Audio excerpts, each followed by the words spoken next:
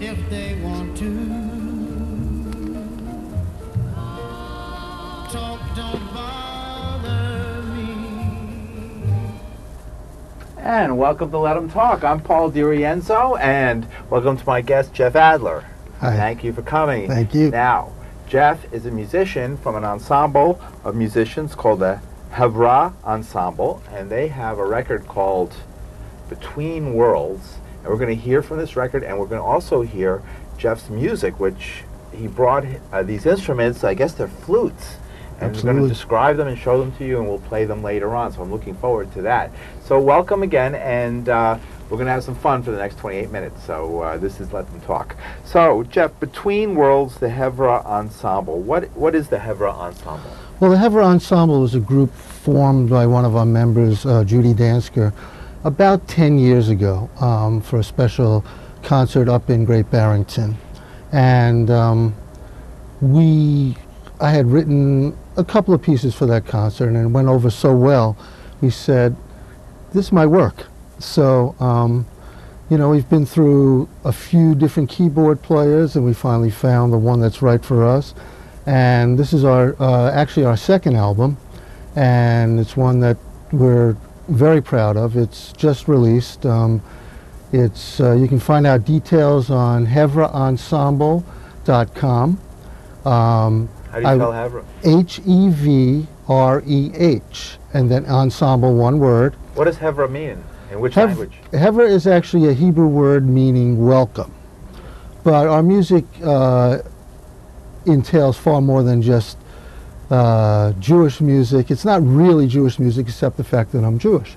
But there's a lot of different styles that I like to use: classical, jazz, world music, Native American style, some Jewish sounding styles. There's a lot of things involved. Tell us a little bit about the musicians in the group, because here's a picture. I don't have it up, but we maybe can show it to folks here. Here's a picture of the ensemble, and tell us a little bit about the different musicians and the instruments that they play. Sure. Well, I myself play bass clarinet and many different Native American flutes, including some drone flutes, which I'll play later for you. And I also play kalimba, which is an African instrument, balafon, another African instrument. We have Laurie Friedman, who plays clarinet. She plays shofar on one of the pieces, and she's actually an outstanding shofar player, and people get blown away. The shofar is a ram's horn, actually. It's an ancient Hebrew instrument that's still used on the High Holy Days in temples, synagogues around the world. We use it in a secular way in one of the pieces we do, and it's very effective. And Laurie also plays some Native American flutes and percussion. We have Judy Dansker, who plays oboe, English horn, oboe d'amore, and Native American flute and percussion. And Adam Morrison, who plays the keyboards, piano, keyboards, and percussion. Wow. And we also, for the album and for some big concerts, we have percussionist, usually Shane Shanahan, who's a fabulous player, come in, help us out, play some great lines for us. Wow. So you'll be playing, or you'll be performing soon? Well, we just actually did a concert in Manhattan a few days ago. Oh, great. Over the summer, we're all kind of going our separate ways and traveling different directions this year. But we'll be back together at the end of August for a concert in the Argosy Gallery, which is in Lakeville, Connecticut. We've played there before. We've gotten a great full houses all the time. They're very gracious. And we're going to use Joseph Firecrow, who's a guest artist on the CD, and he's going to be a guest artist on the concert. Now, Joe is, to my ears, one of the finest Native American flutists in the world, if not the finest Native American flutist in the world. And it was great that he agreed to play on the CD with us, and his playing just blows me away. I love it. Well, why don't we play a cut from the record right now? Absolutely. And then folks can hear for themselves. And then we'll talk some more and then play some live music in a few minutes. All right, great. So I'm going to do that from here. But in the meantime, tell me how you got into playing this kind of music and how you found out about The Native American flutes? Native American flutes, yes. Well, it's a funny story. I was in, of all places, I was in an indoor winter powwow in Brooklyn, in the Armory in Brooklyn, and just walking around, and a guy, there was a lot of different booths there, and a guy was playing his music, and it was Native American flute. And I listened, you know, and I've been a professional musician for many years, and I listened, and for some reason, it really struck me as something special, something that I needed to do. And over the years, I just have written a lot of music for it, and I play it a lot, and it's just like, it's really one of my loves. Which native tradition? Which well, nation? my flutes are all from the Cherokee Nation, because I like the way that they sound and the way they blow. The Western style flutes are a little easier to blow and a little brighter, but being a woodwind player, I like to have that resistance and that big dark sound. So the different native nations in America play different flutes. Absolutely, absolutely. Different styles. Different. And now, of course, over the last few years, like everything in the world has become more homogenized, let's say, because everybody hears each other and everybody's getting flutes from each other. So it's less of a different style. So the Cherokee style is less different than the Lakota or the Cheyenne style.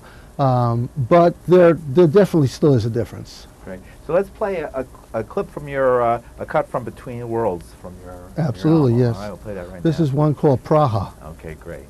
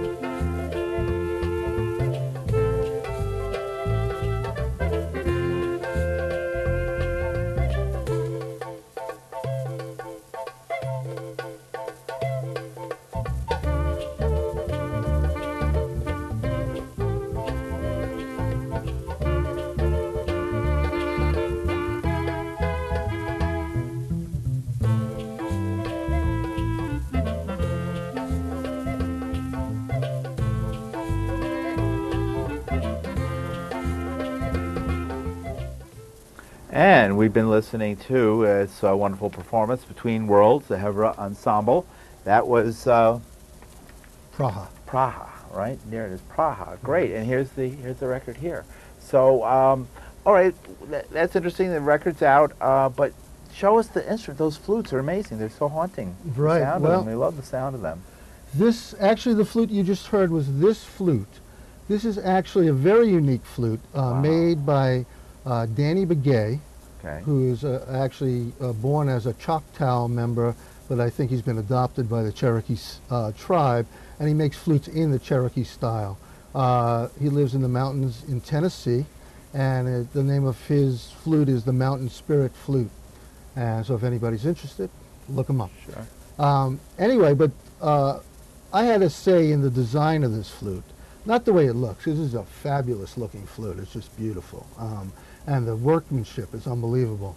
What kind of wood is it made out of? This is eastern cedar, which is a very loud, rich sound. Right.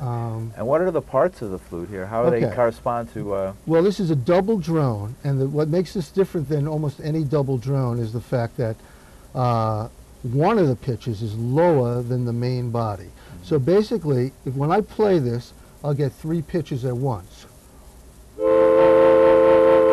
It's like a one-man band almost. Right, wow. So we have 2 drones. We have the low E drone. And then we have a choice. Actually, this drone could either be a C or an A. I have it set up as a C. And then the middle is where I can change the notes. Or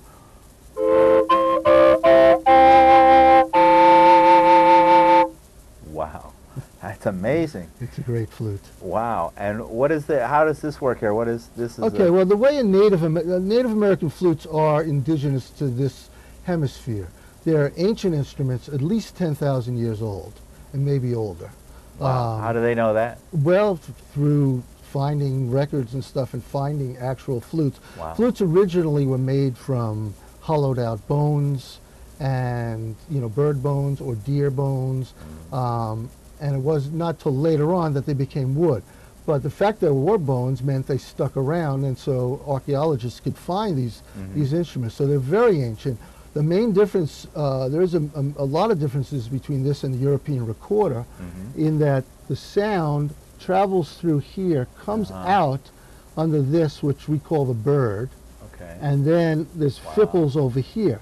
So the reason the reason you get so much of more mellow, darker sound is because the air has to travel in a different way, rather than in a European instrument.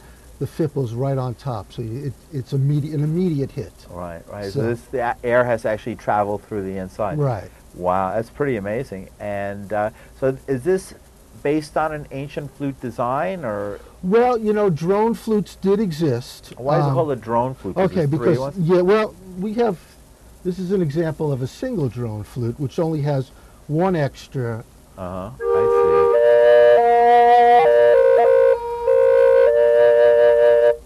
Both these flutes are featured on the CD, by the way. Yeah, we could hear. I could hear them now. I hear listening. But a drone is just basically a pitch that stays the same, while the other pitches around it are moving. Right. So I this see. and are always the same, I while the other things are changing. So in Okay. some ways it limits you. I mean, you have to know what you're doing. It limits you harmonically, but I get around that in certain pieces by eliminating some drones. So, or I can just eliminate one of the drones, and I I can see. get harmonically. I can follow my ideas. Okay. But it's a very cool sound altogether. Yeah, I like to keep absolutely. it. So Would you like to perform Sure, a sure. piece for us? Great. I'm going to play a piece that's brand new, actually. I call it Viking Mountain because that's where this flute was born.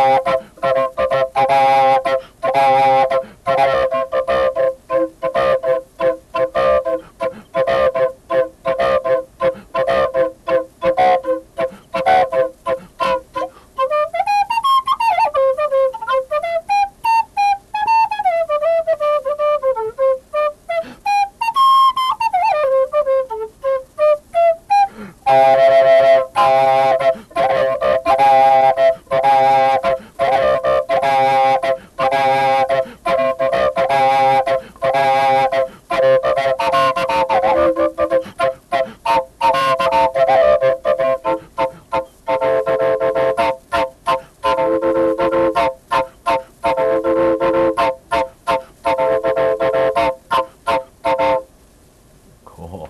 All right. Jeff Adler. All right. That was amazing on the Native American flute. And it's just so exciting to hear that. Jeff Adler's part of the Hevreh Ensemble, and this is the record Between Worlds, and available in all the usual places. And there's Jeff. And here's the ensemble inside, right here. And maybe for folks who just tuned in, tell us a little bit about the Hevreh Ensemble and your record Between the Worlds. How did this? Tell us a little bit maybe about the collaboration process. And I know you collaborated with Jim Firecrow and other Joseph Firecrow. Joseph yeah. Firecrow. Well, you know, We actually, I mean, I write all the music for the group, and we had a certain amount of pieces that we felt would really work for the CD. And actually, while we were recording, at the end of one very long session, our producer engineer Daryl Bornstein, who does a fabulous job on this record, came up to me. He's also a producer for Joseph Firecrow. He said, "Listen, you know, how would you like to? Because I guess you liked what we were doing. How would you like to? You have anything that maybe Joe can play with you?"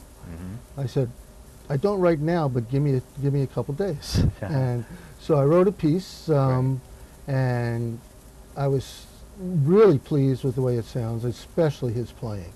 It's really virtuoso native flute playing. And so, what's his background? What's his?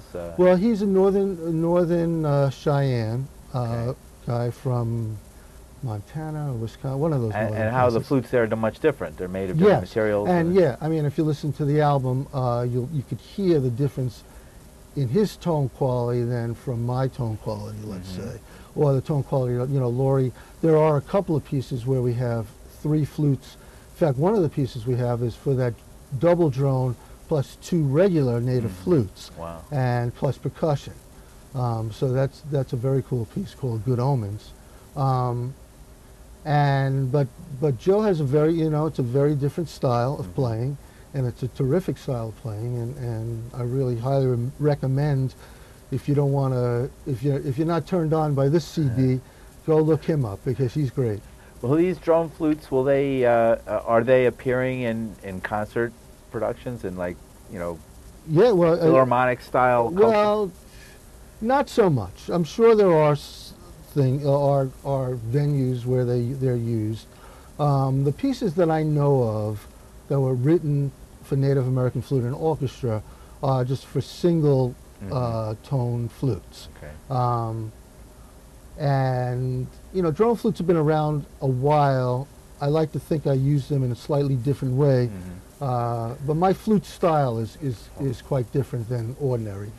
Well, it seems to have a real traditional sound to it. I mean, when I just heard the native, it seemed to, my interpretation of native culture, I just heard through the sound of that. Great. And the drone of it and everything. What you call the drone to me is that mysterious sound. Well, it is, I mean, it's a very, it's almost a spiritual sound, actually. It's a very, if not spiritual, at least relaxing. Yeah, for sure. And in fact, that's one of the comments we get. Even, we've played in Eastern Europe and all around this things is when people come up to you. In fact, we've had people come up to us unvisited emotions that dealt with her grandfather, actually, that seemed to have come to a head and was healed by some of this music, which is like, that's incredible stuff to hear.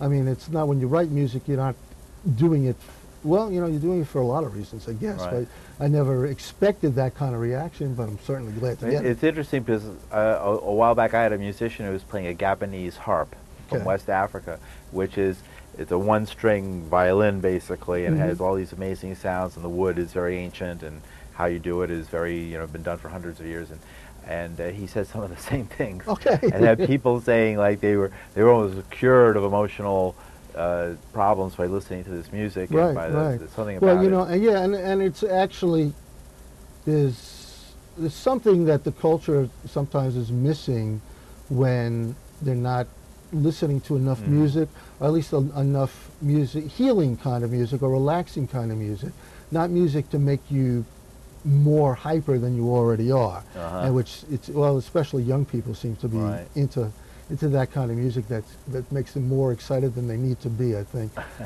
There's something to be said about this kind of music too. Sure, absolutely. And so tell us, are these flutes, are they in danger? Is this culture, is this style of music in the native world? I mean, we hear so much about languages and different other cultural things disappearing and not being preserved, but that doesn't seem to be happening here. I think there was a real upswing of interest in Native American flutes and Native American culture in general back in the late 90s, early 2000s. And people like Danny Begay or my dear late and great flute maker Hawk Littlejohn who died like 12 years ago already.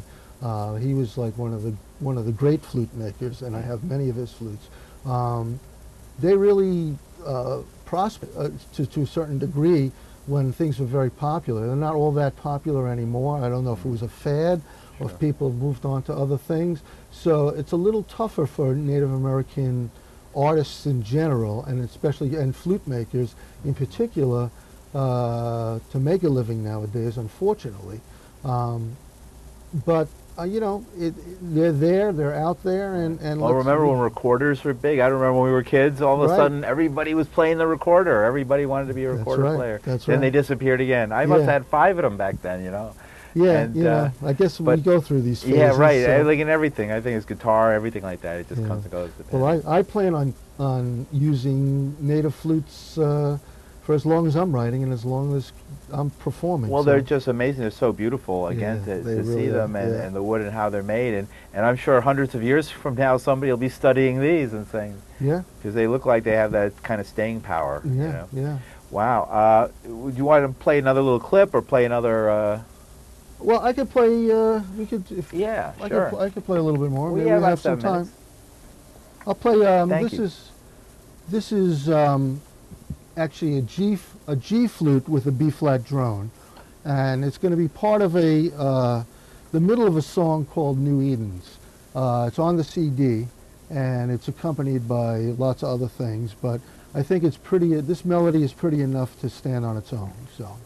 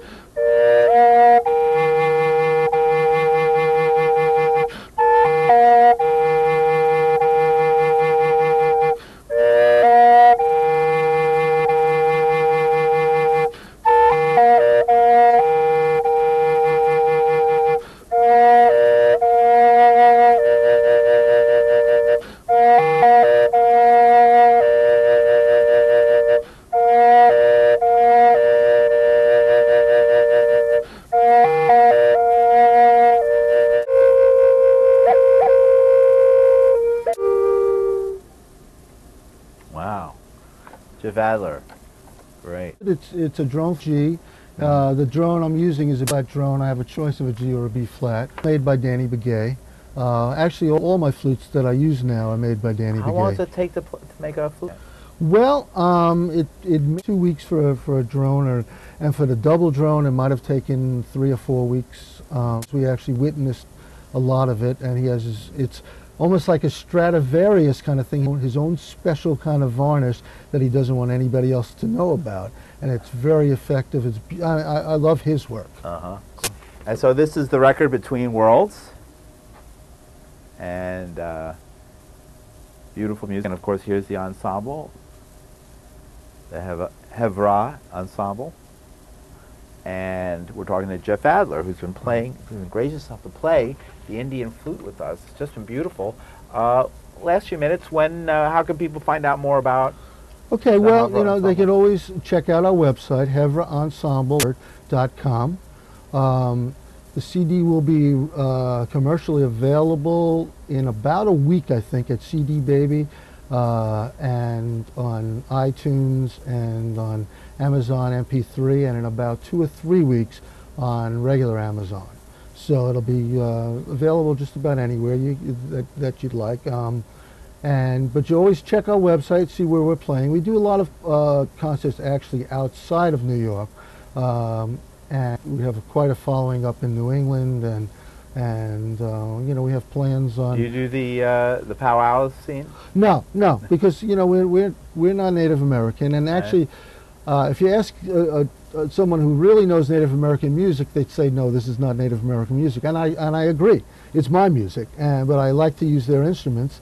I like to use these instruments as well as our, you know, bass clarinet, clarinet, oboe, keyboards. I mean, I use it all. It's interesting. Is that a controversy? It hasn't been. It hasn't been. But in general, I mean, if somebody was upset with me using Native American flutes, I would say, well, you know, I play clarinet, and that's not an American instrument. So why am I not allowed to play clarinet? Or if somebody is playing drums, that's African. Why are they not allowed to play drums? I'm playing these instruments because I love their instruments. I'm not trying to say that I'm a Native American or I'm playing in their style. I'm not saying that at all. I'm playing in my style. I appreciate their style greatly, and I love the instruments. And that's basically my answer to any controversy. Right, and it seems like you're providing a venue for Native American musicians to. I hope so. And makers. And, yeah, I hope so. Right, yeah. It's great. I think that's great, keeping it alive. It's important that we all work together on that. So any last words? Half a minute. Well, I just check us out. Check out our music. I'd love, you know, you check out the website. It'll talk about future concerts. We're thinking about an actual official CD release party somewhere in Manhattan in the fall, but no details have been established. Great. So Well, invite us. Make sure you invite us. Absolutely. We want to be Absolutely. there. All right. Great. All right. All right. Thank you, Jeff Adler, for joining us, and we'll see you next week here on Let Them Talk. Take care.